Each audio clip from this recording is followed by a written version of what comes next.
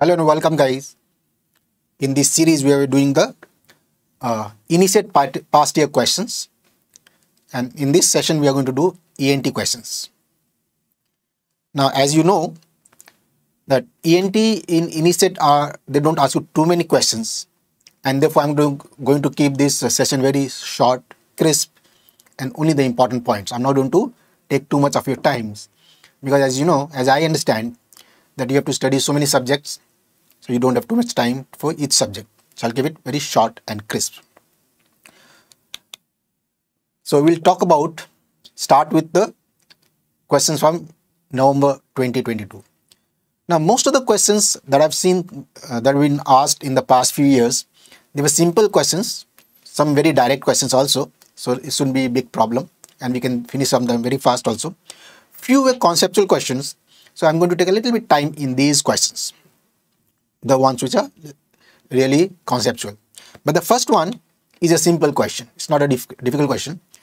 Type of tympanoplasty, what is done in which type? So there are two columns, obviously. You have to match the two columns. In the first column, there is type 1, type 2, type 3, type 4 tympanoplasties. And in the second column, what is done? Like place the graph on the incus. 2 is saying place the graph on the round window. Third one says place the graph on the head of stapes. And the fourth one says place the graph on the malleus. And then you have various choices, combinations. So which is the correct answer? What do you think? Very, very, very important topic. I'm sure if you remember that I keep telling this, that out of all the surgeries that we discuss in ear, tympanoplasty is easily the most important surgeries that we have to know. And in tympanoplasty, you have to know everything. Most important, the names of tympanoplasty, which I'll show you, and what is done in which type. Total, there are 5 types, but in this case, A is the correct answer. That means type 1, you place the graph over the malleus. In type 2, you place the graph on the incus. In type 3, you place the graph over the head of the stapes. And in type 4, you place the graph over the round window and the eustachian tube. Right. Now look at this. These are the 5 types of tympanoplasties, and this classification was given by Wilson. Look at the top, and that's why it's called Wilson classification or modified Wilson classification of tympanoplasty. Now, type 1 is also called meringoplasty. And what is it in type 1? As you can see, we place the graph of the tympanic membrane on the head of the malleus, the first ossicle. So when you place the graph on the first ossicle, is type 1. In type 2, you have to place the graph on the second ossicle, incus. See, it matches. First ossicle, how do you name the ossicle? Malleus, incus, stapes. So when you place the graph on the first ossicle, it is type 1, malleus. If you place the graph on the second ossicle, it's type 2. And if you place the graph on the third ossicle, the head of stapes, type 3. So 1, 2, 3 is very easy to remember, but because there are 3 ossicles. What is type 4? In type 4, we place the graph over the round window and the eustachian tube. But type 5 is a very different kind of tympanoplasty. What is done in this? In this, we create a fenestra or a fistula on the lateral semicircular canal. So this is another very commonly asked type of tympanoplasty, that what is done in type 5. Here you create a fistula or a fenestra on the lateral semicircular canal. Now, the first 4 types are very common surgeries. We still do them commonly. But last one is not done nowadays very commonly. Although in theory you have to know this, but it's not done. You know why? See, whenever you do surgery, we have to weigh the advantage. Every surgery has some drawbacks or disadvantages or complications, you can say, isn't it? And we do the surgery because they have the inherent advantages. So before any surgery, we weigh the advantage and disadvantage. If the advantages are more than the disadvantage, then we go ahead and do the surgery. If the advantages are less than the disadvantages, that means there are profound disadvantages or complications, then we do not do that surgery. That's a very logical thing. In type 5, this is the problem. It is a very big disadvantage. What is the big disadvantage? The patient begins to have vertigo. Now, I'm sure you understand that vertigo is a very serious problem or a symptom. It can make life miserable. And that's why you cannot do a surgery where the patient begins to have vertigo. And that's why we don't do type 5 tympanoplasty. But they can ask a question that you have done a tympanoplasty surgery in a patient of CSUM. And post-surgery, the patient begins to complain of vertigo. So which type tympanoplasty have you done?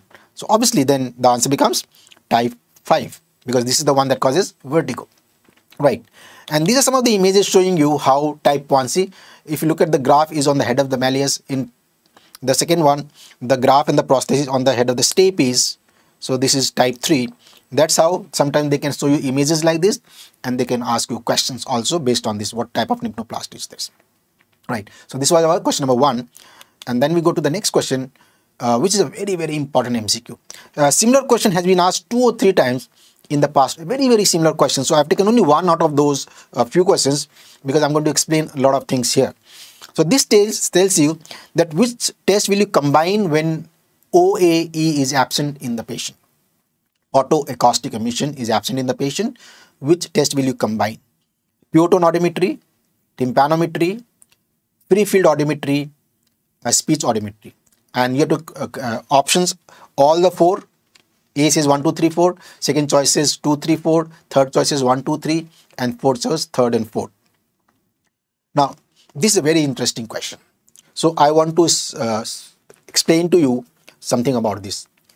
Because in the last 3 or 4, post-COVID, I'll say, that every exam, whether it is NEET PG, MCI, that foreign medical screening test, or this INICET, they've constantly asked questions on this hearing test, especially tuning fork, audiometry, tympanometry. Before that, they used to ask very simple basic questions, and now they have started asking questions which are slightly more conceptual. So I want to spend some time with you to explain the basics of hearing test, so that if they ask you similar questions, you can answer. If they ask different questions on a similar pattern, you can answer them. Because like I said, these are slightly conceptual things. So I want you 100% attention for the next 10 minutes. Absolutely. Just leave everything aside. Just focus. This is going to be very, very useful. I'm telling you. Just now, I'll tell you the answer. But before that, what is the aim of any hearing test? You know the names of the hearing test. I'll tell you the names. The basic aims of the hearing test are 4. One of them is to know whether hearing loss is present or not. If the patient is normal hearing or has a hearing loss. That's the basic thing. Now, if there is a hearing loss, how much? The severity, the degree of hearing loss. Is it mild, moderate, severe, profound? You know, there are various degrees. And then you have to know what is the type of hearing loss. There are 2 main types, conductive hearing loss and sensorineural. And sensorineural is further divided into cochlear and retrocochlear. And fourth is related to the third one, the site of the lesion. Which part of the auditory pathway causes the hearing loss? This is related to the third point. Depending on the site of the damage, the hearing loss is either conductive or sensorineural, cochlear or retrocochlear. It's based on that, right? Now, hearing test I can divide basically into 2 broad categories. One is the subjective type of investigations, and the other is objective types of investigation. What is the difference between subjective and objective? Subjective investigations are one where the patient has to cooperate. You give a sound stimulus and you ask the patient, or patient has to respond to you. And this can only be done in the patient who is capable of responding, because the patient has to respond. So the patient should be capable of responding. That means it can only be done in a cooperative patient, a patient who can cooperate, like an adult person, mentally sane, not sleeping, not under coma, and willing to get it done. They are looking forward to the test, right? If a patient is uncooperative, a small child, newborns, cannot do this test. A patient who is sleeping, or patient under coma, patient mentally challenged, cannot understand, or patient who is not willing to get it done. They don't want to get it done. You can't force them. In all these patients, you cannot do a subjective test. So in this patient where you cannot do subjective test, you can do the objective, the second category. Now, objective are mainly, they are all computerized tests. You just have to put a probe and the computer, you switch on the computer and you get a graph, and you have to interpret the graph. Whether the patient is sleeping, under coma, patient is child, you can do objective in all them. Right. Now look at the important subjective tests: tuning fork test, pure tone audiometry, behavioral audiometry, distraction audiometry, conditioning test. Now these 3, they come under the heading of free field audiometry. If I use the word free field audiometry, then these are the 3 types: free field, and then the speech audiometry also. Under speech audiometry, there are 2 basic subtypes. One is called speech reception threshold, SRT, and the second is called speech discrimination, SD. Now, this last one is partly subjective, partly objective also. Then which are the objective ones? Impedance audiometry, very, very important. Impedance audiometry, very commonly done. And with impedance audiometry, you can do 2 tests. You can do tympanometry, you can do a acoustic reflex. Both can be done with this. Then autoacoustic emission, the question is about this autoacoustic emission. Then BERA, electrocochleography, and auditory steady state response, ASSR. Right. Now, the first three are important out of this lot. Now, electrocochleography is an objective type of investigation for hearing, but the main purpose or the indication for this is to make a diagnosis of Meniere's disease, only done for Meniere's disease diagnosis. So it's not used for any other test. So we are not going to discuss this one.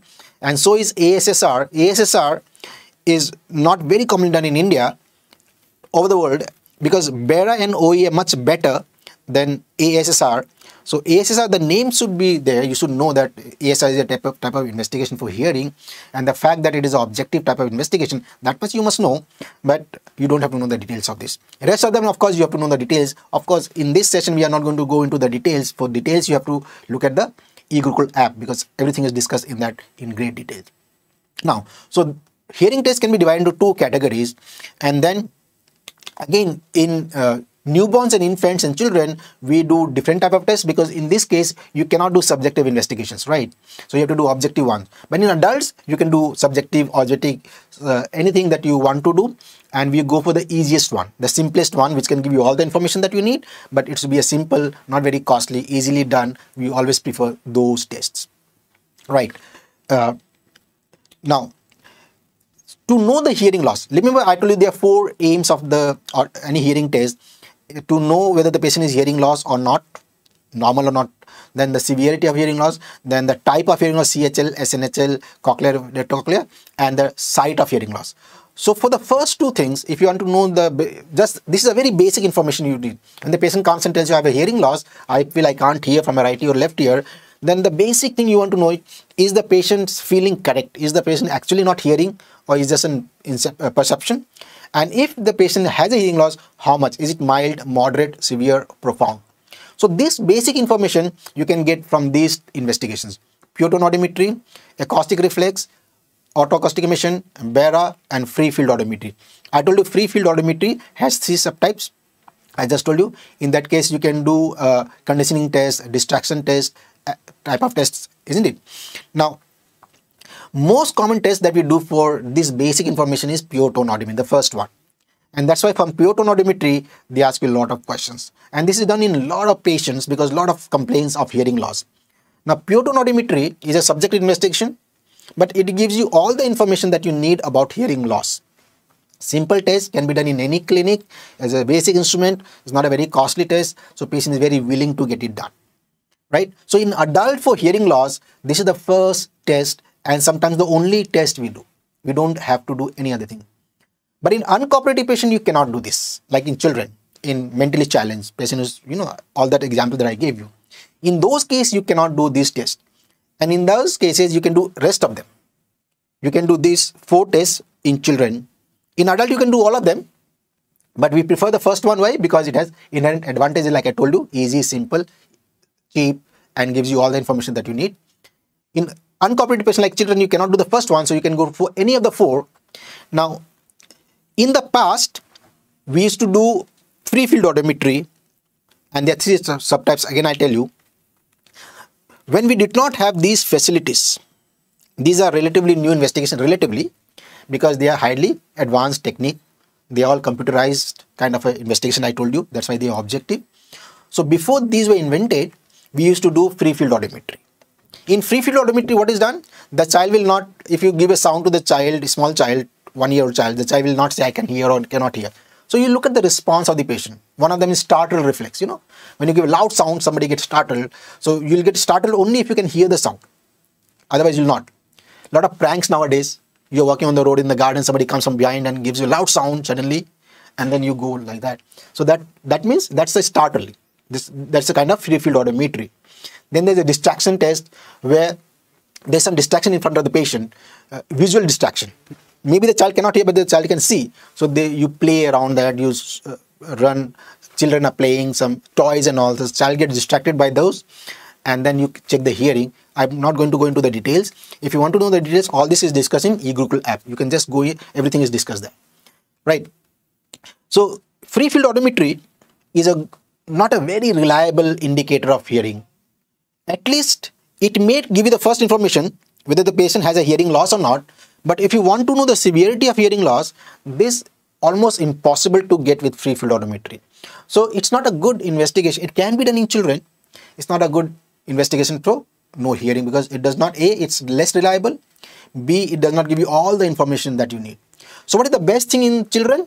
The best thing in children are the rest of the three: acoustic reflex, OAE, autoacoustic reflex, and BERA. So in children, we prefer these three to know about this basic information of hearing loss. And autoacoustic emission again is a little more complex thing. So we do not do this. So our main investigation in children are these two.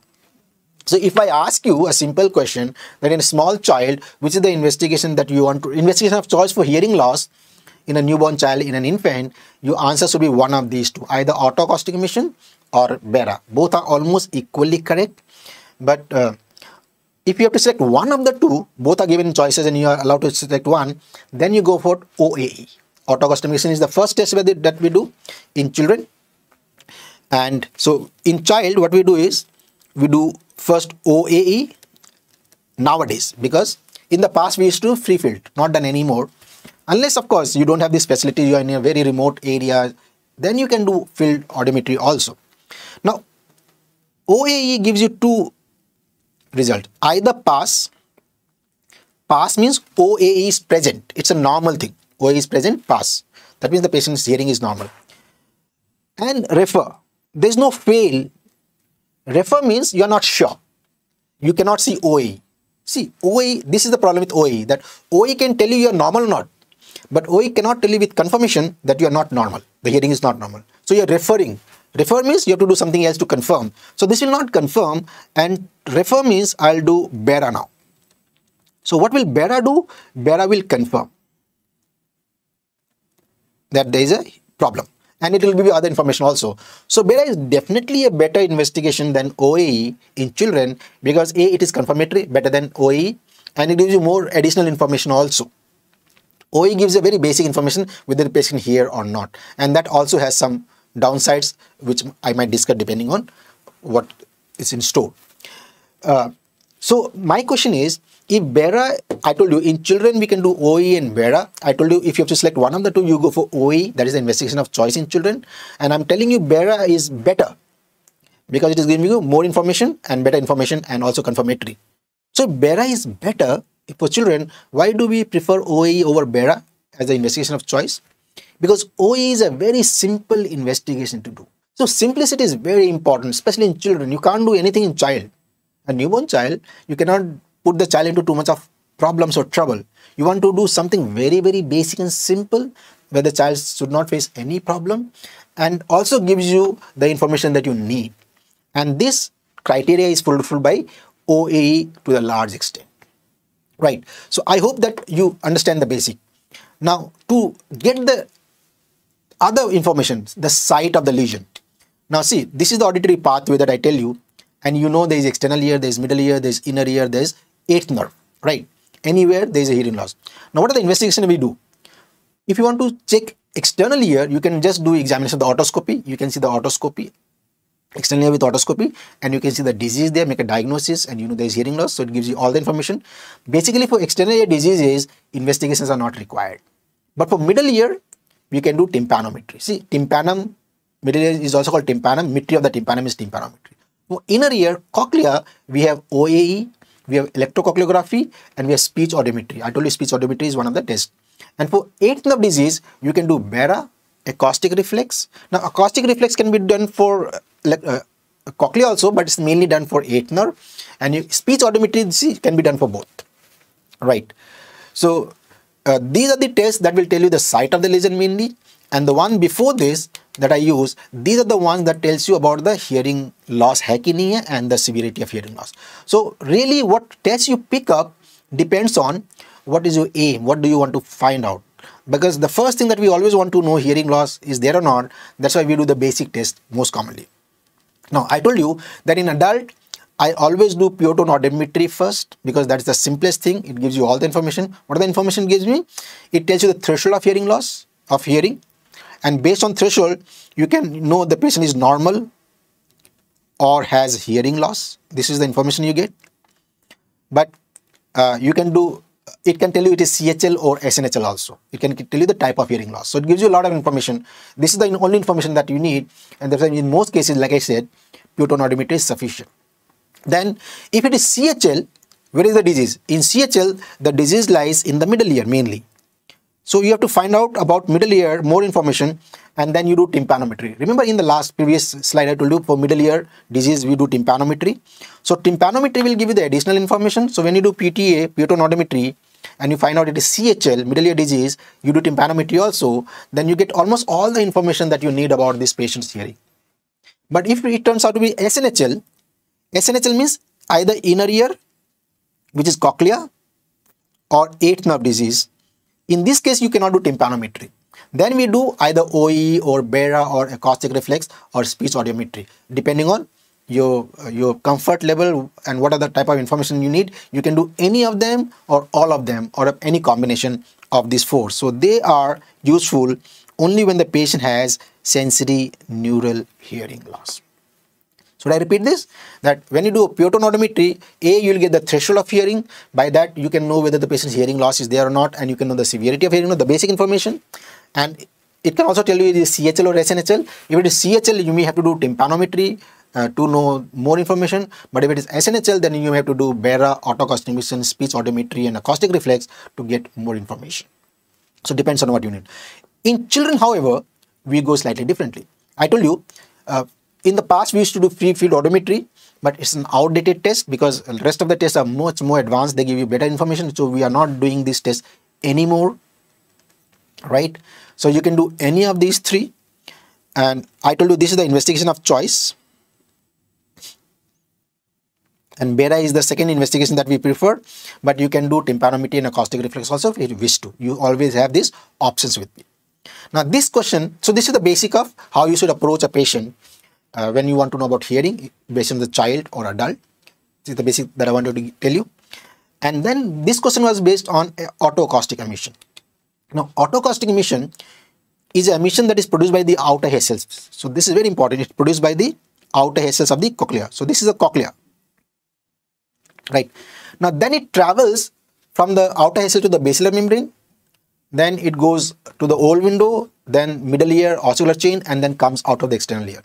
So this is an emission. Autoacoustic emission means what? Emission means energy, wave energy. So there is wave energy that is producing the outer cell of the cochlea. It is coming out.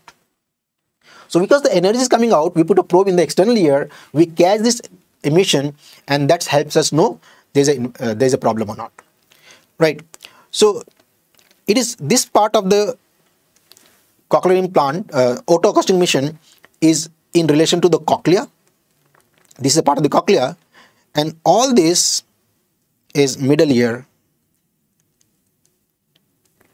because this is where the sound or the emission passes through. It passes through the cochlea and the middle ear to come to the external ear, where you can use the investigation to find out there is a problem or not. Now what I'm trying to say is, if I use this diagram once again, that I've just say this is the external ear, right? This is tympanic membrane, this is your middle ear, and this is inner ear cochlea. There is an eighth nerve, which I'm not interested in. Now, your autoacoustic emission is produced here, right? Now, if cochlea is normal, the autoacoustic emission will be normal. It will be present. If the cochlea is damaged, there will be no emission. So, if you do OAE, and if you can get the OAE in the instrument, it shows that the OAE is present. It means it was present. Autoacoustic emission was produced by the cochlea. That means cochlea is normal, and that's why you got the result. But if it is absent, OA is absent, then what is your interpretation? That means it was not produced by the hair cells. That means there is a disease in the cochlea, isn't it? Right? Now, that's the most likely situation, that you produce, the OA was absent. That means the cochlea is not producing the OA. So there is a cochlear disease. But there is another scenario also. Maybe the OA was produced by the cochlea. Cochlea is normal, but your middle ear is diseased. Now, the middle ear is diseased, because OE has to travel outward, isn't it? This emission has to go out. Only then you use the instrument in the external ear to catch these emissions. So if it is produced but cannot travel, the rasta kharab hai, to bhi nahi aayega. So if the OE is absent, it may be inner ear disease, it may be middle ear disease also. Middle ear disease also can cause absence of OE. That's why absence of OE is not confirmatory of inner ear disease. That's why when OE is absent, we refer. We do BERA. We never say inner ear disease because of this reason. Because OE, to catch the OE, we need the normal functioning of the middle ear also. But OE is not done for middle ear. It is done for inner ear. That's why if OE is present, then everything is normal, including inner ear. But if OE is absent, inner ear may be normal, may be disease. If it is diseased or normal, if it is normal, then you're not getting OE because of the middle ear problem, because it's not able to travel. And that's why you have to do BERA now to know the complete information. That's why when the OE is absent, it is called refer. It's not called absent, it's called refer. Right? Now, what is the aim of OE? There are two aims of OE. One is screening of hearing loss in children. This is what I told you. When a child, you are suspecting a hearing loss, you cannot do pure tone audiometry, we do OE. In adult, if you have to do screening of hearing loss, then we can do pure tone audiometry because it's a subjective investigation and adult can respond to the sound of the audiogram. But there is second use also to differentiate cochlear disease versus retrocochlear disease. Is the disease of the cochlea or the eighth nerve? This also OE can tell you. These are the uses of OE. Let us come back to our question. The question says, if the test, which test will you combine when the OA is absent? Now, if when I first read this question, the first impression I got is that OE is absent means the facility of OE is absent in the hospital. Your hospital does not have the OE. Which other test can you do? I told you if OE is absent, because OE is about cochlea, inner ear. So you can do BERA, you can do free field audiometry also. But that's one of the interpretations. But we are assuming now that OE is absent means there is no energy. Energy is absent. Facility is there, but it is not showing OE. So if OE is absent, you have to refer, isn't it? Refer for BERA. So this is your best answer. If I give you this question, that which test will you combine when the OE is absent in the patient, you'll say BERA is the investigation that I'll combine if OE is absent. Because this is what I told you, isn't it? But there's no BERA in the choices. So what? Now, pure tone audiometry is useless. Because if you're doing OE, you have already done PTA if it is adult, and if it's a child, you cannot do a PTA. Now, rest of the three, what about free field audiometry? I told you can do any of the three, right? Now, free field audiometry is a very, very basic investigations. If you already doing OAE, that means you're already advanced, your hospital, your setup is already advanced. Why will you do a very primitive test, which is outdated? That's why with OE, we'll never combine this. We'll never combine this. It's a primitive test. So, you can, now if BERA is absent, there are two things that might have happened. Either it is a middle ear disease, I want to know, or it is inner ear disease, cochlear disease. For middle ear disease, I told you, we do tympanometry. And for inner ear, if you don't have the facility of BERA, OAE and other things, you can go for speech audiometry. So these are the two tests that can be combined with OAE if BERA is absent. We are assuming BERA is absent. It was not given the choices. So your answer becomes D, 2 and 4. Tympanometry and speech audiometry are the tests that you can combine with audiometry, with autoacoustic emission to get more information if it is absent. If it is present, then you don't have to do anything. The best answer would have been BERA. If BERA is not given in the choices, then these are the two things you can combine to get further information. So I just spent few minutes with you with this very basics of hearing test. It might have been slightly confusing if you are reading this for the first time. But I will suggest that you go to your eGurukul app, read about this properly. You'll get a better understanding of this. And then you come back and watch this part of the video that we are discussing. And I'm pretty sure they're going to ask many more questions based on this, similar kind of things. And that's why I will suggest that you tell your friends, your junior, your senior colleagues to watch this part of the video must, because it will give you a lot of insight into hearing test that we do for children and adult. Look at the next question. It's very similar. If O is not available, which other screening test can be done? It's a very similar question, isn't it? And this was asked also in the same paper, in the same year actually, different paper but same year. So the same year, May and November, they asked the same, almost the same question. This is slightly simple, that was slightly difficult question. So you know, if OE is not available, I just told you what is the screening test you can do. It's a very straightforward question. We'll do BERA, I told you so many times, refer, isn't it? You can do either OE or BERA in a child for screening test. So this was straightforward, we have discussed this. Next one, all of the following are smell perception test except. The first three are smell perception test. The saccharide test is not a perception test. What type of test is this? This is a test for mucociliary clearance. I'll explain to you this. But before that, now for smell perception test, we have a long list of tests. You can just take these names if you wish to. This was the first time they'd asked such a question. It's a very, I would say, not a very good question. It's a fact-based question. You just have to know these names. One of the choices was INICET smell test in that list. And this name, cross culture, is a subtype of INICET. It's also a type of INICET. And these are called sticks, smell sticks. DICSETs are sticks. So if you look at these sticks, smell sticks, these are DICSETs, right? They've used different name for. So I don't expect them to ask these questions again, but there are few names if you want to remember: INICET, cross culture tests, DICSETs, stick smells tests, and all things you can remember. The other one is actually more important. This is how small smell DICSETs look like.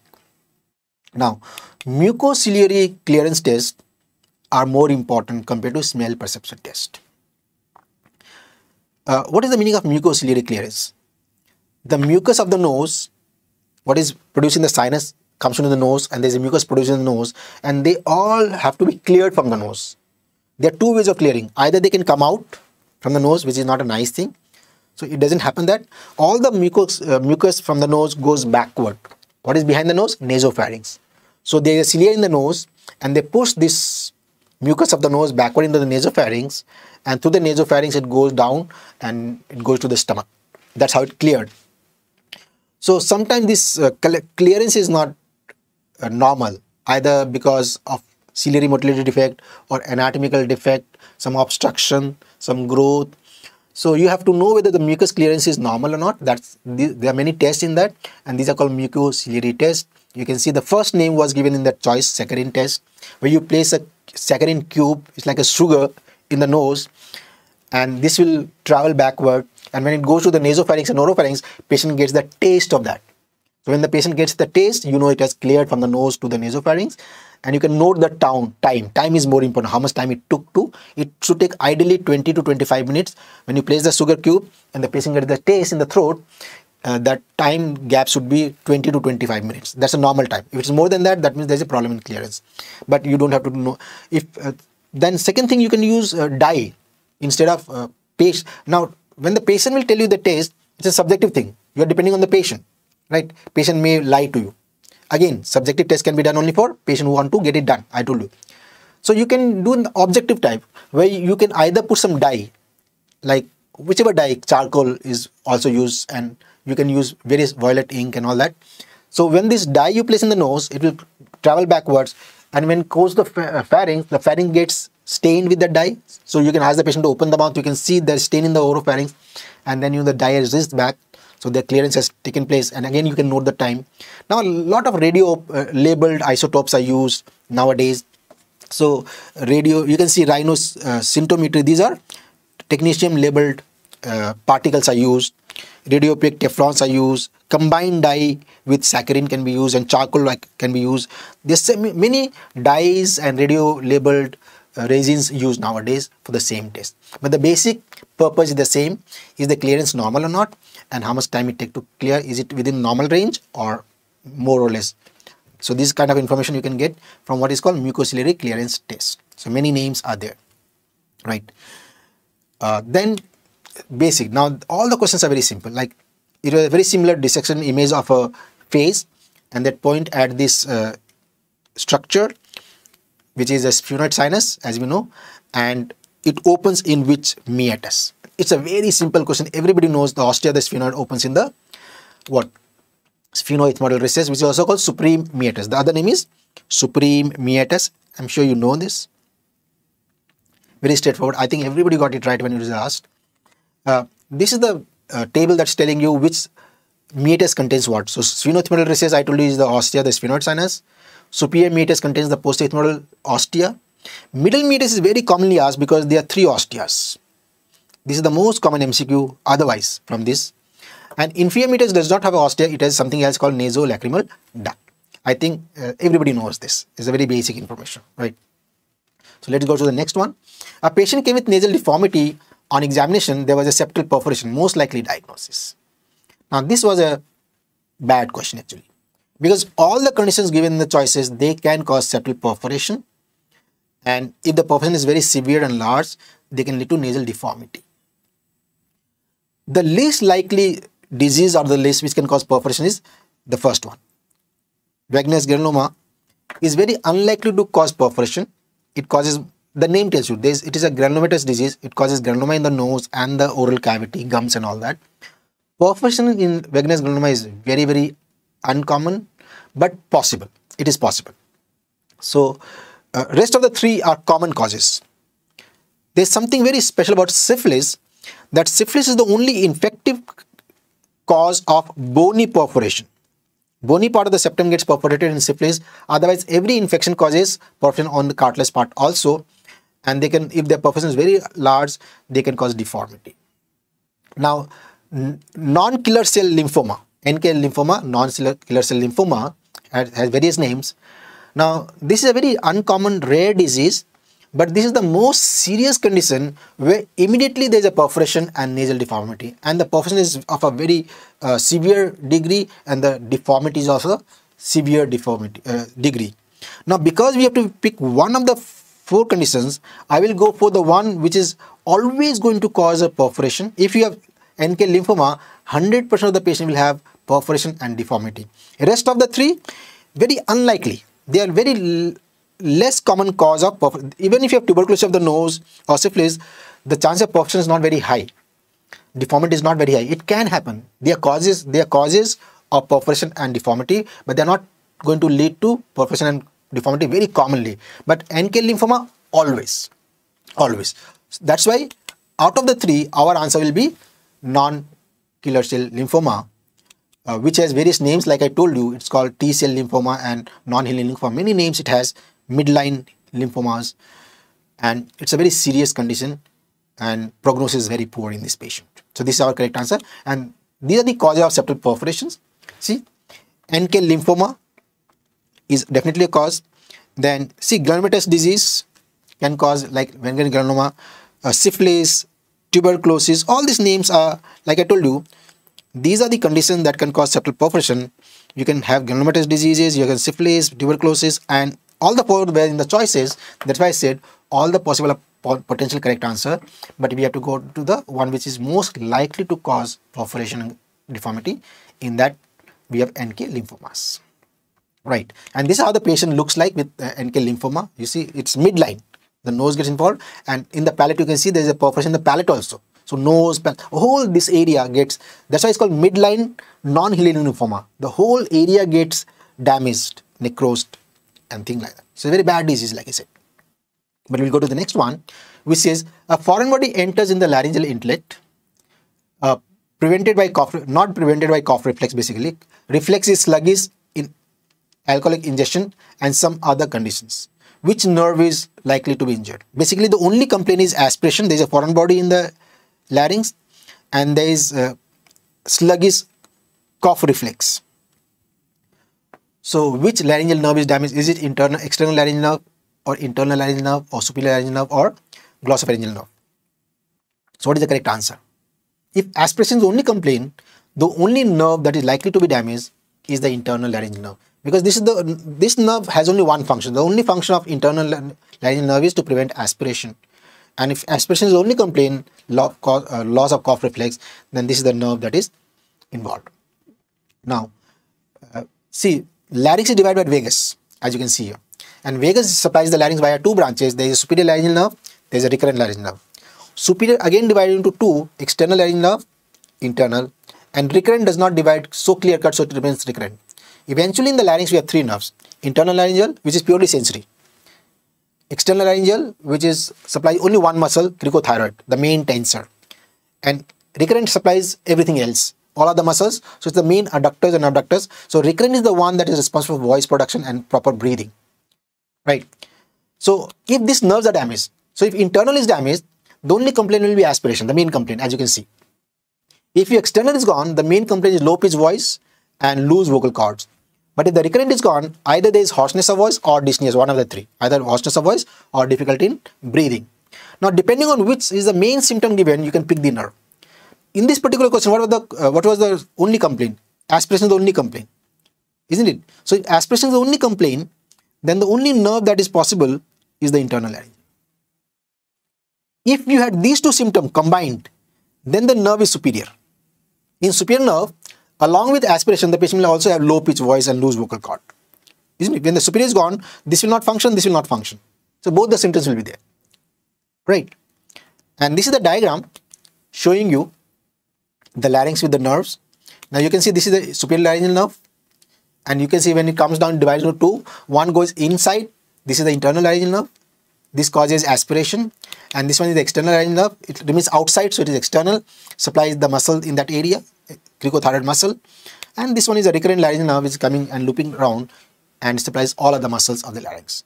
So identification of the nerves is not so important, but the function is very, very important. I tell you, vocal cord palsy questions are so frequently asked, so frequently.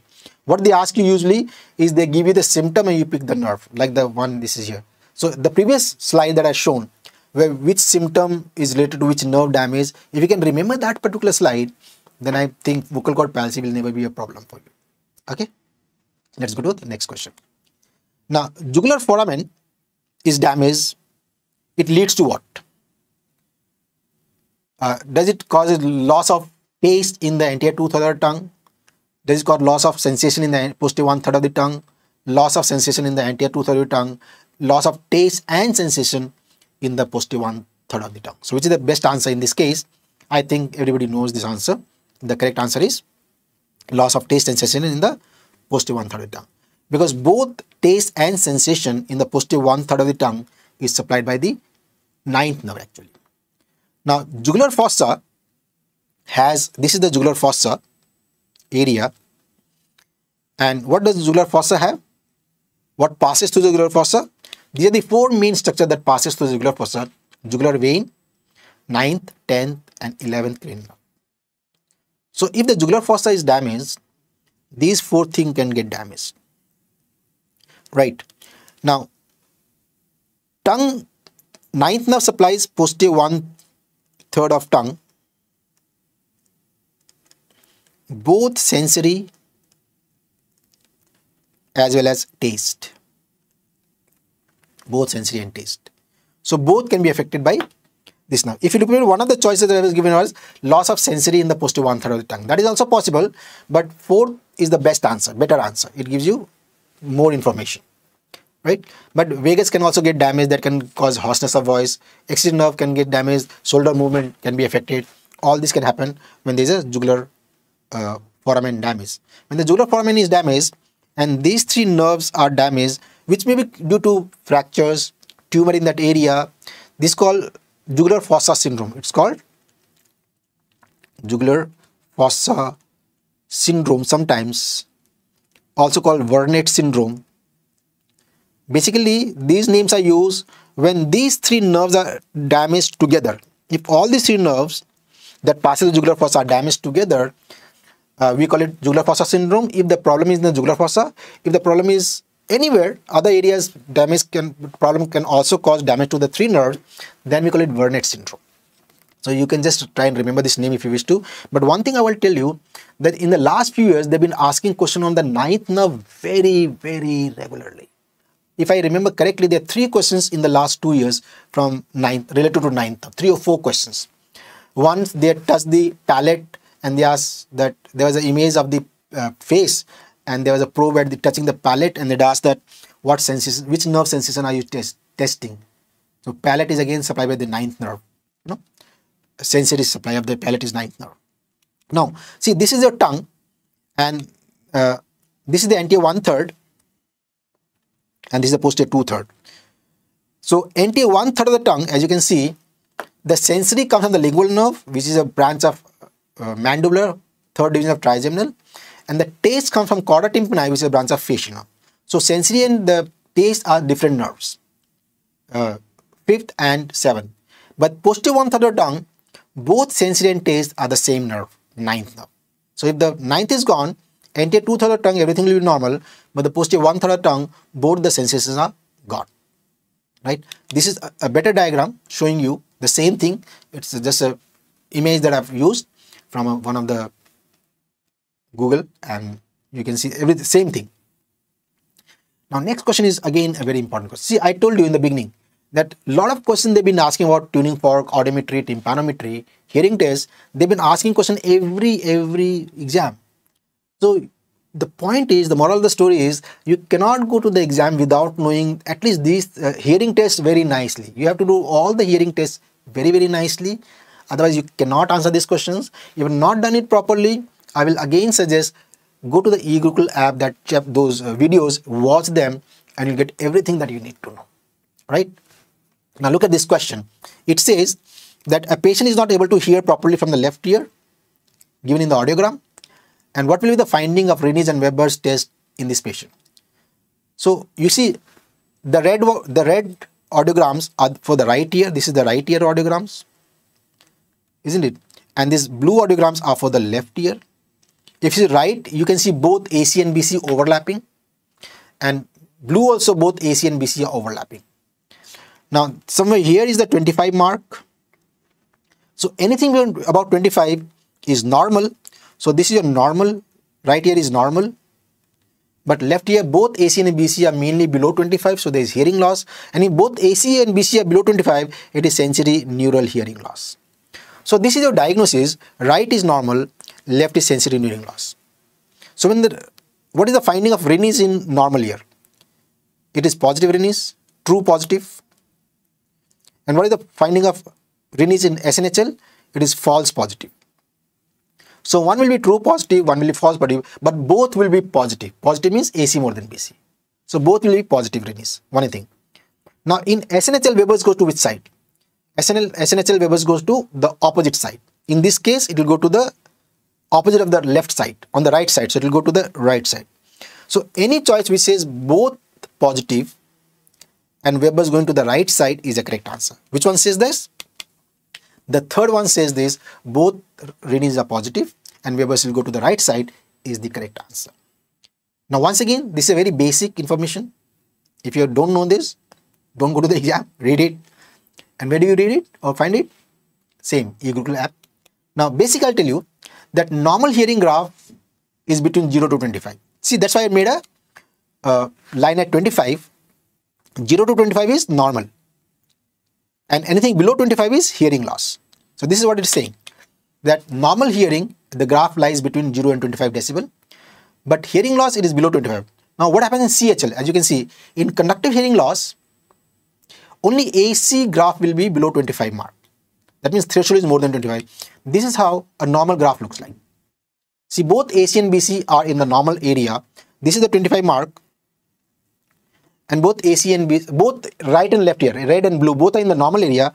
So this is how a normal graph will look like. Nothing is below this line. Isn't it? Very easy. Now how does CHL look like? This is how a CHL will look like. See, both right and left, AC is below 25. BC is this is the normal area. So both right ear and left ear, AC is below 25. The threshold is more than 25. This is a criteria for conductive hearing loss in both the ears. So this is how a graph of conductive hearing loss will look like. But in SNHL, as you can see, both AC and BC graph are below 25, means threshold of both AC and BC are more than 25, and the graph of SNHL will look like this. See, this is the 25 mark somewhere here. AC and BC both are below 25 in the right ear, AC and BC both are below 25 in the left ear. This is SNHL or mixed hearing loss, right? So this is very basic, we can't go in details, but if you already know something about this, this might be very helpful to recall that information that you already have. Let's go to the next one. This, again, tympanometry. We had tuning fork, we have audiometry, now we have tympanometry. See, in the same paper, same year, they're asking questions from all the topics of hearing loss. So again, I'm repeating, please read these topics very, very carefully, otherwise you're done. A child present with hearing loss. On examination, there is a high arch, palate and crowding of the upper teeth. Tympanometry was done and the image of the tympanogram is shown. Which of the following surgery may be done? Now, there are two things. One is this tympanogram. This tympanogram is B type. B type or flat tympanogram. And this is seen in serous otitis media. So when you look at this graph, you know that the patient is suffering from serous otitis media. It tells you the eye arch palate with crowding of the upper teeth. These findings are seen in what is called adenoid facies. So this patient also has adenoid facies. So patient has adenoid facies with serous otitis media. Now both these diseases are due to adenoid hypertrophy. So patient has adenoid hypertrophy with serous otitis media with adenoid facies. So you have to do adenoidectomy, and for serous otitis media we do grommet insertion. So any choice which says grommet insertion and adenoidectomy, because adenoid hypertrophy and SOM is grommet, is the correct answer, and this is given the third choice, C. So C says we'll do grommet insertion and adenoidectomy surgery. This is the best answer, right? In classes we discuss this very directly, so there is no problem if you have attended any class. Everywhere we discuss this kind of questions, so it should not be. Now these are the various graphs that you see. This is how does A type, next is AS. AS is seen in autosclerosis. A is normal graph, AS is autosclerosis. AD is disruption of ossicle. Then B, this is flat top, flat B, which is seen in serous otitis media. And this is C type, which is seen when the station tube blocks. So these are the various types of tympanograms. Then we'll go to different exam. Now this was an image of the larynx, a CT scan, axial sections, and they're shown carcinoma, and they are what stage carcinoma is this. Now laryngeal carcinoma staging, juvenile angiofibroma staging, they've been asking recently. So you have to know the staging of juvenile nasopharyngeal angiofibroma, laryngeal carcinoma, hypopharynx carcinoma, and maybe nasopharynx carcinoma. Try to read these basics, and when you read the books, they look very, very simple, but I've made it look very easy. I'll tell you here also how laryngeal carcinoma can be made very easy. But if you look at this particular CT scan, you can see there is a thyroid cartilage. The thyroid cartilage should have been like this, right? And you see this part of the thyroid cartilage, when I'm pointing, is damaged. Actual image is like this, isn't it? So the tumor can be seen going out of the thyroid cartilage. So when the tumor is seen to be going out of the thyroid cartilage, it becomes very easy, and you can't see any significant lymph node. These lymph nodes that you see look like normal lymph nodes. They don't look like significant lymph node.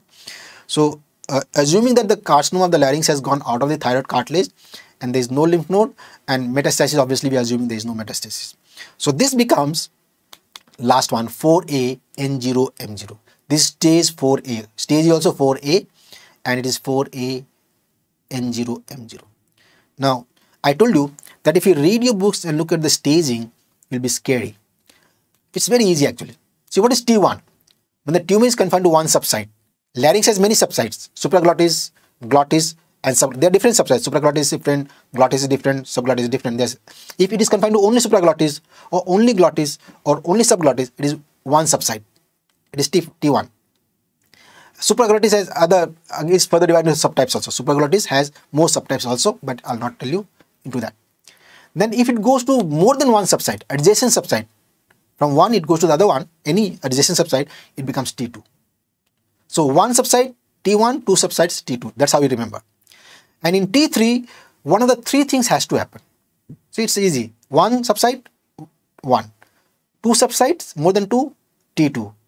One of the three areas involved, T3. Which are the three things that should happen in T3? Either vocal cord movement is fixed, or the space is like pre-epiglottic space, paraglottic space. If the spaces are involved, it becomes, or the cartilage of the larynx is involved, laryngeal cartilage. Till now, the tumor is confined to the mucosa of the larynx, not the cartilage. When the cartilage get involved, it is straight away T3. But it is within the larynx. In these three, the tumor is within the larynx. The moment the tumor goes out of the larynx, it is T4. So in our image, the tumor has gone out of the larynx. It is broken through the cartilage of the thyroid, gone out, so it has to be T4. So that was very easy actually. But T4 is divided into A and B, right? A when it is close to larynx, and B when it is away from the larynx. Now there are many areas. If this is involved to 4A. So what are the structures involved in 4A is very difficult to remember because there are many structures. So what you can remember, what are the structures that must be involved in 4B?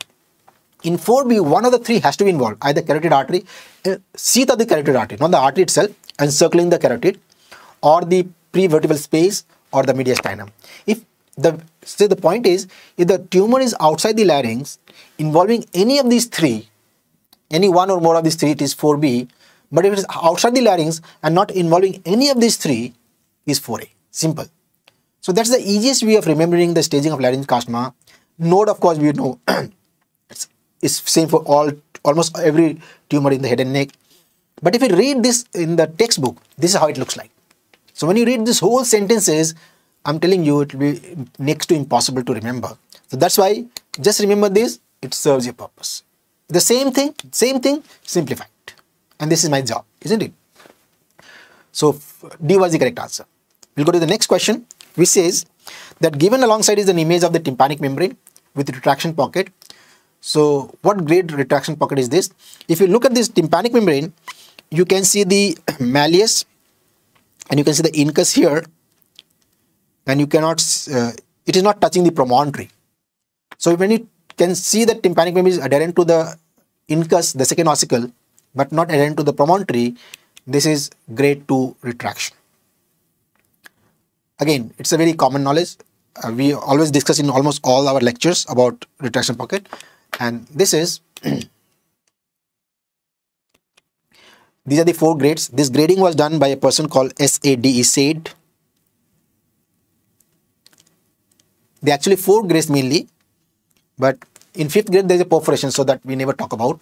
So in grade 1 it is retracted tympanic membrane, but not up to incus. You can add not touching incus.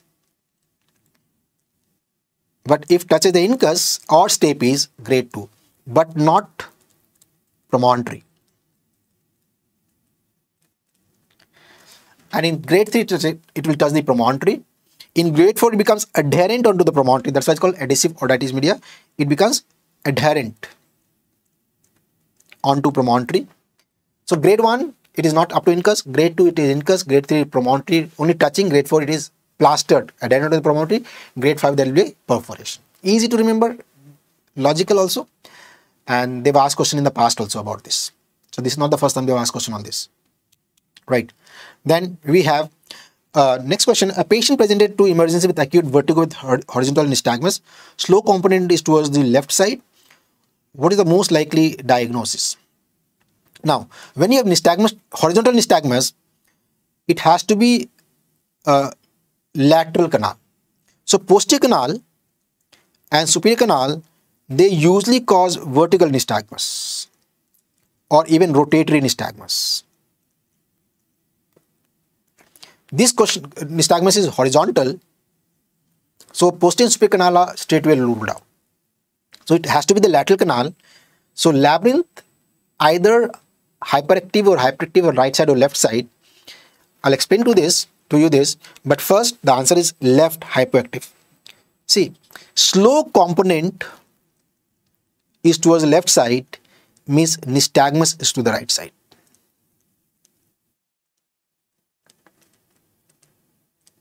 In this case, the nystagmus is to the right side. Remember this, right? See, nystagmus has two components. There is a fast component and the slow component. And the fast component decides the direction of the nystagmus, or you can say type of nystagmus, which is opposite of slow. So in this case, fast is opposite of slow. So if slow is left side, fast is right side. If slow is right side, fast is left side. So in this case, it says slow component on the left side. That means fast on the right side. This is right side. And so it is right-sided nystagmus. So when you get right-sided nystagmus can be seen either right, the same side is hyperactive, or opposite, in this case the left is hypoactive. Look at here. Cows is the mnemonics. C-O-W-S, cows. Where C stands for cold water and the nystagmus is opposite side. But opposite side nystagmus can be seen in 4-5 situations. Cold water, which is 30 degree, or hypoactive labyrinth, or when there is a destructive tumor or trauma. This will damage. When the vestibule is damaged, then you get opposite side nystagmus. And same side nystagmus is seen when there is opposite, warm temperature, which is 44 degree, or hyperactive labyrinth, more active. Right? So that's why I said either there will be hypoactive. It was right-sided nystagmus, yes or no? Remember? Right-sided nystagmus. So right-sided nystagmus will be seen either left is hypoactive, opposite,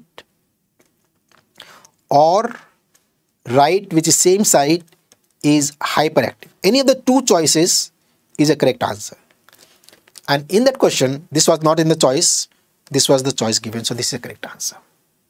Okay, so it's a very nice question, tricky question. They did not use the word nystagmus. So a lot of people think when they say slow component to the left side means nystagmus is to the left side. No, nystagmus is always opposite to the slow component. So if slow is on the left side, it is right sided nystagmus. And if slow is on the right side, it is left sided nystagmus. So in this particular question, it was right sided nystagmus. So either right should be hyperactive or left should be hypoactive. Any of the two. Okay, easy, very basic. Next question.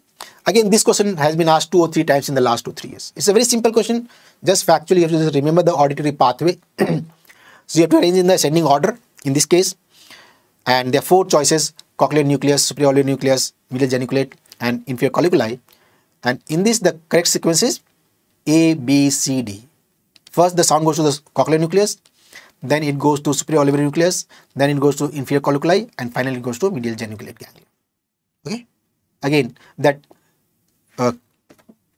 E. coli is the mnemonics. E. coli May is the mnemonics. Most of you know this. It's given in a lot of books also. In the classes also we discuss.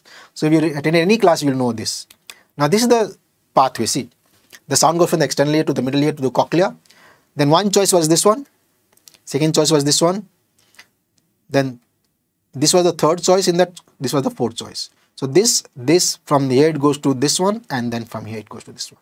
These were the choices given in your question. And E. coli May is the E stands for 8th nerve, C stands for cochlear nucleus, O stands for olivary nucleus, L stands for lateral lemniscus, I stands for inferior colliculi, M is medial, A is auditory cortex. So if you can remember E. coli May, you can remember this mnemonics. Then we go to 21, next year, previous year basically. Then this year we had less questions from ENT. So in a patient post-op total laryngectomy, all of the below is advised except polite yawning, supraglottic swallowing, tracheoesophageal prosthesis, and esophagoscopy, esophageal speech. Now, laryngectomy, we divide into 2 types: total, as the name tells you, we remove the entire larynx, or partial, which is sometimes called conservative laryngectomy. You do not remove the entire larynx. You only remove the diseased part. You retain the healthy part.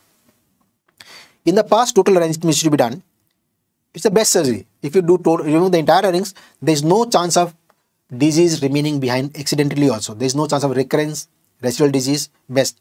But total laryngectomy has a lot of problems. The main problem total laryngectomy, no larynx, no speech. You can't speak. Now, although your auditory, your olfactory epithelium is normal, but when you do a total laryngectomy, the patient cannot breathe through the nose. The patient has to breathe from tracheostome. There will be a tracheostome. So, since the patient is not breathing from the nose, the patient cannot get the sense of smell. For that smell, we do what is called polite yawning. So, what we do in this case is, there is no larynx, so we ask the patient to swallow from the mouth. So, when you swallow also, it creates negative pressure. So, that act of swallowing pulls the air from the nose. So, when the patient swallows, the air flows to the nose, the air goes to the stomach because larynx is not there. So, the air that you are swallowing, it will not go to the larynx, it will go to the stomach, but it will pass to the nose. When the air passes through the nose, you get the sense of smell. So, that is the whole idea of polite yawning. The patient can get the sense of smell in a patient of total laryngectomy. And because there is no larynx, there is no speech. So, in many of these patients, we do what is called speech rehabilitation or voice rehabilitation. For voice rehabilitation, both these are methods. You can do tracheoesophageal prosthesis. This was a question asked in the NEET PG exam. In the last NEET PG exam, there was a question on this. Or you can do esophageal speech can be given. Both, any of the two can be done. Tracheoesophageal prosthesis is better compared to speech. There's another thing called electrolarynx. This can also be used for speech rehabilitation. So any of the three can be used in a total laryngectomy. Now, total laryngectomy cannot do, it will never cause aspiration. Aspiration can never happen. In fact, total laryngectomy is a treatment of aspiration. But if you do partial laryngectomy, either vertical partial or horizontal partial. Now, what is the main problem with horizontal partial? If you do horizontal partial laryngectomy, means you are removing only the supraglottis, and this causes aspiration. So, in horizontal partial laryngectomy, aspiration is the main problem. So, every time the patient swallows the food, the patient begins to have aspiration. To prevent this, we train the patient with what is called supraglottic swallowing. So, supraglottic swallowing is not done for total laryngectomy, it is done for horizontal laryngectomy. The question is about total laryngectomy, which of the following is not done? So, supraglottic swallowing. So, B is your correct answer. In supraglottic swallowing, what is done is that the patient will chew the food. After chewing the food, the patient keeps the food in the mouth, is not going to swallow. Then he takes a deep breath from the nose and then he holds the breath, and then he will exhale, breathe out. So, breathing out and swallowing are done together. Patient will chew, breathe, and then swallow and breathe out together. So, swallowing is the act of the food is going in, breathing out, the air is going out of the larynx. So, because the air is going out of the larynx, the food cannot go. It will not allow the food to go to the larynx, the food can only go to the hypopharynx and the esophagus. So, this is called supraglottic swallowing. It's trained to the patient who has undergone horizontal laryngectomy, not in total laryngectomy. Right. Again, a simple question, straightforward actually. A 60-year-old female comes with a history of discharge and nasal bleeding since 1 month. She also complains of weight loss and fatigue, and CT scan is shown, possible diagnosis. Now, angiofibroma is straightway ruled out because of the age. Angiofibroma is seen in juvenile age group, juvenile males, right? Now, any of the three can have this history that is given there. 60 years, discharge, bleeding, fatigue, weight loss can happen to any of the three. So, all the three are possible answers. Now, angiofibroma, nasopharyngeal carcinoma is either it's bimodal spread. Either it is seen in 20 years age or between 30 to 50 years of age. This is the age group where nasopharyngeal carcinoma is more commonly seen. In 60 years, nasopharyngeal carcinoma is very uncommon. Moreover, if you look at the CT scan, it's a big tumor, but it's confined to the nasal cavity. It is not broken through the bones. It is not spread out of the nasal cavity, despite the fact that it's a big tumor. Now, this is a classical character of a benign tumor. Malignant tumors will spread out of the bones and the cartilage. There will be widespread involvement if it's such a big tumor. So this is most likely to be a benign tumor. Nasopharyngeal carcinoma is a malignant tumor. So two reasons why it is not nasopharyngeal carcinoma. A, the tumor is confined to the nose only. There is no spread outside the nose. And the age is not matching. So this is ruled out. And esthesioneuroblastoma is also a malignant tumor. Same reason, esthesioneuroblastoma is less likely to be a diagnosis because the CT scan is suggestive of a benign tumor. The only benign tumor in this list is the inverted papilloma. So B is your best answer in this case. Now I'll show you the CT scan. See, the first image is showing you how the angiofibroma, inverted papilloma, benign tumor looks like. Look at the second one. This is esthesioneuroblastoma. Esthesioneuroblastoma is a tumor of the olfactory epithelium which is seen in the roof of the nose, and that's why it goes to the nose, to the cranial cavity also, as is shown. It's a malignant tumor. It will always spread to the cranial cavity like this one. So this CT scan shows it's a malignant tumor, not a benign tumor. And look at the nasopharyngeal carcinoma. Again, it has broken through the boundaries of the nasopharynx into the nose and other areas, and even in the brain. It's going into the brain also in this area, as if you see. Right. So the CT scan says it's a benign tumor. The only benign tumor in that list was inverted papilloma. Next one. This was again CT scan of the PNS, and they asked you to identify the given anomaly. If you look, most of the things in the CT scan is normal. The only abnormal thing is this arrow which is pointing. This is a pneumatized middle turbinate. This is a middle turbinate. There is air inside, and pneumatized middle turbinate is called concha bullosa. Okay, so this is concha bullosa. Onodi cell is a cell of the ethmoid near optic nerve. Is a cell near optic nerve, and I'll show you what is paradox. And superior turbinate pneumatization is usually not seen. It's a very small thing. You can't see such a big thing because superior turbinate is a very small turbinate. I'm sure you know this, right? See, this is Onodi cell. This is Onodi cell, and this is Onodi cell. This is how the Onodi cells looks like. This is agar cell, most anti-ethmoidal cell, and this is the one that I've shown you, concha bullosa. What is the meaning of paradoxical turbinate? Now look at the lower image, middle turbinate. If you look at this turbinate, it is pointing laterally, but this turbinate is pointing medially. Now turbinate should point laterally. You see, inferior turbinate is curved laterally. This also curved laterally. Both are normal, inferior turbinate. But look at the middle turbinate. One is curved laterally, which is normal. One is curved medially, which is abnormal. This abnormal curve of the turbinate is called paradoxical middle turbinate. Right? It can also cause obstruction and sinusitis. So look at the middle turbinate. They are all in the same direction. Look at the inferior turbinate. They are opposite. They are curved opposite direction. That's the right thing. They cannot be in the same direction like the middle one. So that's one of them is abnormal. This is called paradoxical turbinate. Okay. What is the treatment of bilateral corneal atresia? If both the canal is blocked, atresia means both the canal is blocked, the child cannot hear. Right? So initial treatment, is it bone anchored hearing aid, piston? Piston is used for stapedectomy. It's used for otosclerosis. Cochlear implant is used for bilateral SNHL. Canal atresia will cause CHL. For CHL, we never use a cochlear implant. Cochlear damage causes SNHL. And vestibular implant is not for hearing. Vestibular implant is not used. There is nothing called vestibular implant actually. We don't have vestibular implants. Right. So obviously the correct answer is bone anchored hearing aid in this case. You know what? When the child has bilateral corneal atresia, there is a possibility of hearing loss and speech defect. This child is called deaf mute child. What do you call it? Deaf mute child. No hearing. No, if you can't hear, you can't speak. Now, after a certain time, hearing can improve with hearing aids and cochlear implants and other things. You can improve the hearing aid, but after a certain, say 4 or 5 years, if you don't correct the child's speech, the speech can never come back.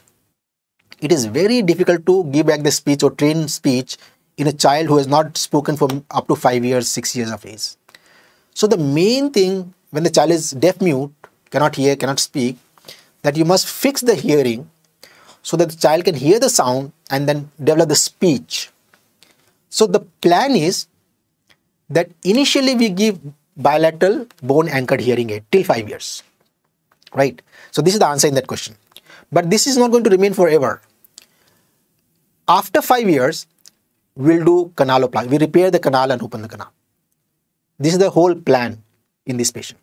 Now, why is canaloplasty not done in the beginning? Why do we first give a hearing aid, bone anchored hearing aid, and then after 5 years we do canaloplasty? Because in a newborn child, the canal is not developed. And any bony structure which is not developed, we don't repair it till it is developed. So canal completes the development at around 4 to 5 years of age. So we wait till then, and after the child is completed 4 to 5 years of age, the canal is completely developed, then we do canaloplasty. That's our main aim. But till then what? Till then you have to go with bone anchored hearing aid. That's the plan, right? Then we go this. Now we have 2 or 3 questions which are very straightforward. Direct question, nothing. How do you measure the length? How much length of the NG tube, nasogastric tubes to be used? And you just have to know that from nose tip to the lobule till the jiffy sternum. So this is your correct answer. That from nose to the lobule to the jiffy sternum. So this must be the length of the NG tube. And this is the image showing you how to measure. See, from tip of the nose to the lobule to the jiffy sternum. So you have to use this length NG tube. It's a very straightforward thing. You just have to know this. Then in 2001 May, July, they had asked very straightforward question like this image, and straight away you know the diagnosis. There is another question on adenoid facies. This is also adenoid facies, right? So what are the features of adenoid facies? High arched palate, prominent or crowded upper teeth, pinched nose or collapsed ala, hypoblastic maxilla, and dull expression. In one of the questions where adenoidectomy and grommet was the treatment, 2 things were given: high arched palate and crowded teeth. So these 2 told me it is adenoid facies. That's why we are doing adenoidectomy in that patient. Remember? Now another interesting question, again straightforward, nothing conceptually, it's a direct factual based questions. That which of the following is not a major criteria for allergic fungal sinusitis? Nasal polyposis, fungal culture positivity, CT scan finding characteristic, or allergic mucin in the nose. This is a very tricky question actually speaking. I'll tell you why. The correct answer is fungal culture. Culture is the right word. Now this criteria was given by a person called Bent and Kuhn. And they gave 2 criteria, major criteria and minor criteria. The question was which is not a major criteria, right? Polyp is there in the major criteria, CT scan finding is characteristic in that criteria, and eosinophilic mucin, allergic mucin. But fungal culture is a minor criteria. So this was the odd man out. One of the choices was fungal culture, positive fungal culture. Positive fungal culture is not a major criteria, it's a minor criteria. However, fungal stain is a major criteria. So this is where we get trapped. Fungal stain is a major criteria, but fungal culture is a minor criteria for allergic fungal sinusitis. So this was the trick they had used in this patient, right? Then a 6-year-old child with recurrent attacks of tonsillitis underwent tonsillectomy. Post-op period was uneventful. On the next day, the patient was bleeding from the oral cavity, which is the following structure is responsible for bleeding. So, what is the most likely site of bleeding in tonsil patient is the peritonsil plexus of veins. So, venous bleed is the most likely source of bleeding. Usually, we tie the vein, ligation, and the ligation slips, and that causes reaction. This is reactionary bleeding. What type of bleeding? Next day bleeding is reactionary bleeding, and this is due to slippage of ligature. And ligature is usually applied to which vessel? To the peritonsillar vein. It's a venous bleed that happens in tonsillectomy, not so much the arterial bleed. Okay. Then which are the what is the most common salivary gland tumor? Which is the straightforward. This is discussed in pathology, in surgery, in ENT, and you just have to know that pleomorphic adenoma is the most common tumor of the salivary gland. they might just trick you by using which of the following is the most common malignant tumor of the salivary gland. Any idea which is the most common malignant tumor of the salivary gland? Then mucoepidermoid carcinoma. Most common malignant tumor is mucoepidermoid carcinoma, but overall is pleomorphic adenoma, which is a benign tumor.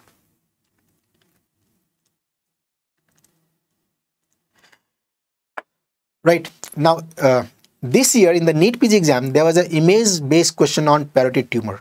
There are 2 or 3 questions based on parotid swelling and parotid tumor. One of the image-based question that shown the swelling in the parotid area and that asked the likely diagnosis, and one of the choices is parotid tumor. So that was the correct answer. Parotid tumor. Okay.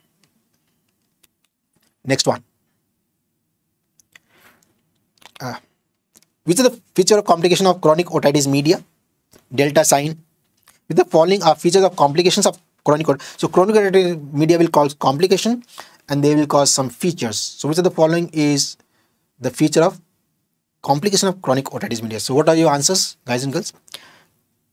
Delta sign, Gray Singer sign, Battle sign, Bezold's abscess. Delta sign and Gray Singer sign are both seen in lateral sinus thrombosis. And lateral sinus thrombosis is a complication of chronic otitis media. So both these signs can be seen. Bezold's sign is Bezold's abscess is abscess in the sternocleidomastoid abscess, which is due to mastoiditis. And mastoiditis is a complication of otitis, CSOM. So this can happen. Battle sign is a blue skin on the mastoid. Is a blue colored skin on the mastoid. This is fracture of skull base. And fracture of skull base is a trauma. It's not a complication of CSOM. So 1, 2 and 4 are the correct answer. And that's why D, as you are rightly saying, is the correct answer. So many of you have answered D. I think everybody, Arindam, Yamali, Pooja, Prats, they are all correct. D is very straightforward. A delta sign is a CT scan finding where this area which is thrombosed area looks like a delta. Delta is the area where the sea meets the river meets the sea. When the river meets the sea, the river is bringing a lot of sand. It deposits the sand at the mouth of the river where it's meeting the sea, and it creates a V-shaped area in that area. That's called delta. So delta sign, you can see this area, which is this area, delta. This is Bezold's abscess. Bezold's abscess of sternocleidomastoid muscle. This is the sternocleidomastoid muscle going. There is an abscess here. Bezold's abscess. And this is a battle sign, which is a blue skin over the mastoid. And this is due to fracture of the skull base, which is not a complication of CSOM. So it was not a difficult question. But this battle sign has been asked few times in the last few years. So remember this. All these are very commonly used terms. Now comes a question which everybody will know, and they ask you this question so commonly, is this X-ray finding. The radiograph shown below is done for the better assessment of the frontal sinus. What view is this? They ask you Waters view, Cardwell's view, Race view, Pierre's view. All these views are asked so commonly in the exam, and I'm pretty sure that you know all how to identify every view that is given here. This particular, there are two hints. One, the image is a hint, and second hint is the fact that it is done for frontal sinus. So last year in NEET PG, they asked which are the question was which is the X-ray view done, Cardwell's view is done for which sinus? Cardwell's view is done for frontal sinus, and in this they had given an image of Cardwell's view. This is a Cardwell's view. Obviously, if it is frontal sinus, it has to be Cardwell. Even if you don't know how to identify X-rays, frontal sinus, the term will give you the lead to this particular question. Right, Cardwell's view. Then, see, the first image shows you, this is called occipitomental view. This is how the occipitomental view is done. And this is a view which leads to either Waters view or Pierre's view. In Pierre's view, the mouth is open. In Waters view, the mouth is closed. Others, both are occipitomental view. They are mainly done for maxilla, and Pierre's, in addition to maxilla, also shows you the sphenoid. They are not done for frontal sinus. So frontal sinus, we all know we do Cardwell's view. This is a race view. Race view is mainly for orbit. So they discuss, I'm sure, in ophthalmology in more details, orbit and superior orbital fissure and all this you can see. But along with that, you can see some parts of the ethmoids also. If you want to see ethmoid properly, then you can see these are the ethmoids sinuses. These are all ethmoid area. You can see ethmoid sinuses in the race view. It's not very commonly done in ENT. It is done mainly in ophthalmology, the race view. Then this is a patient of DNS. So they given the hint and identify the marked arrow marked structure. This is the area arrow here, and it's very straightforward. This structure is the inferior turbinate. It might have been difficult if the image is very close up image.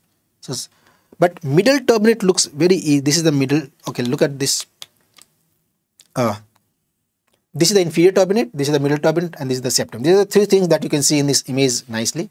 Inferior turbinate, middle turbinate, and the septum. So again, simple question.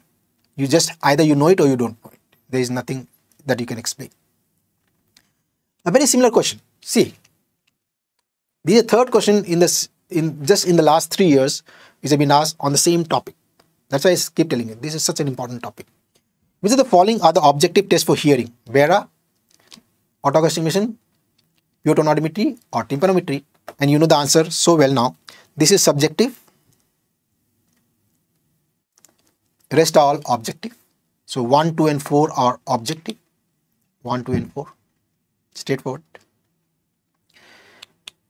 This out and not anatomy question, but still doesn't matter. That they've put an arrow. This is image of the sphenoid sinus. You can mainly see the greater wing of the sphenoid. These are the greater wings of the sphenoid. You can see the lesser wing. And these are the pterygoids. Medial and lateral pterygoids can be seen. And this is the sinus here. Sphenoid sinus openings. And they are asking about this particular foramen. It's a very popular foramen in the sphenoid bone through which the maxillary nerve travels. And this is a foramen rotundum. The maxillary nerve enters the sphenopalatine foramen through this sphenopalatine fossa through this foramen rotundum. Now look at this scans. You can see they are both sphenoid, one from the anterior view, one from the posterior view. Now as I said, these are the lesser wings and these are the greater wings, and this is the body of the sphenoid. These are the pterygoids, right? Now this is the foramen they were talking about, foramen rotundum. This is the optic canal and this is the superior orbital fissure. You can see this from the back. So this is the optic canal, superior orbital fissure, and foramen rotundum. 3 openings you can see from this view. Look at the other view where you can see the greater wing properly but not the lesser wing so much. But between the two you can see this this one, superior orbital fissure. These are the sinuses I told you. Now this is the foramen rotundum and this is the pterygoid canal. These are the foramen rotundum and this is the pterygoid canal through which the Vidian nerve enters the same area. Foramen rotundum and pterygoid canal, from both this area different nerves enter and they go to the same area. They go to the pterygopalatine fossa. I told you foramen rotundum, the maxillary nerve travels, and the pterygoid canal, obviously nerve of the pterygoid canal. Which is the nerve of the pterygoid canal? The Vidian nerve that travels. And they all ultimately going to the nose to supply the sensory supply and the parasympathetic supply to the nose. This is another image. So you can see this is more colorful. So I told you this is the optic canal. This one is superior orbital fissure. This is the foramen rotundum. And this one is ovale. This is spinosum. In this you cannot see the pterygoid canal. Pterygoid canal you can see from the other side. So various foramens that you must be able to identify. But I'm sure in anatomy, in general anatomy, they discuss this in greater details with you. This is not an ENT question actually. Okay, the following can be presenting symptom of COVID. Very simple. Is it throat, fever, cough, anosmia, loss of sense of smell, and loss of taste, sense of taste, ageusia. And everybody will know all are features of COVID. COVID can have fever, sore throat. These are some of the commonest presentation. Cough can happen when it goes lower down, and a lot of people had loss of sense of smell, anosmia, and the loss of taste sensation also, ageusia. So all 1, 2, 3, 4, all of them is the correct answer. Right. So these were the questions of ENT that were asked in the last few years in INICET exam. So the takeaway is that hearing tests are very, very important. Auditory pathways is a very common topic. X-rays of the PNSs they ask you commonly. And CSOM they will ask indirectly question in some ways. Carcinomas, tumors of larynx, hypopharynx, nasopharynx, and benign tumor like angiofibroma. Also, not only about the tumors, but also the presentations, their treatment. Also, a bit about staging, little bit of staging if you know, and the treatment based on the staging that will help. So these are some of the types of questions they ask you in INICET exam. So I hope that this session was useful, guys. And as we say that if you have any doubts, you can contact us on any platform that you wish to, because our main aim is to help you, hold your hands and walk you through your exams. That's what we are here for. So anything that you need, just we are one call away, right? I wish you all the best. God bless you. And I really hope that you've done very well in your NEET PG exam, and you'll do equally good for your INICET exam. Bye-bye and thank you.